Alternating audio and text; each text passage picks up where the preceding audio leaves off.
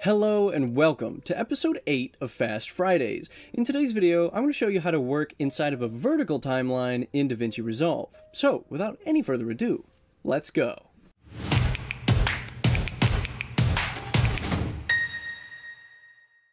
Alright, so here we are inside of Davinci Resolve. We have a shot here that I shot vertical, but I'm working in a horizontal timeline, so it comes in like this. This is not what we want. So what we're gonna do is come up to File, go to Project Settings. So we see here that our timeline resolution is currently 1920 by 1080.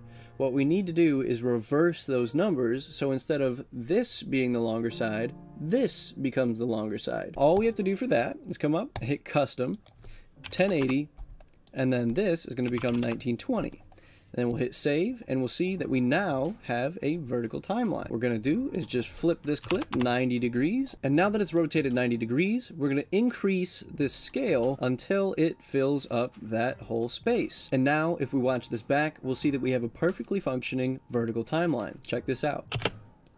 There it is. It's that easy to do. It's quick, it's fast, perfect for a Fast Fridays. I hope you guys learned what you were looking to learn in this video, and I will see you next week. Boom.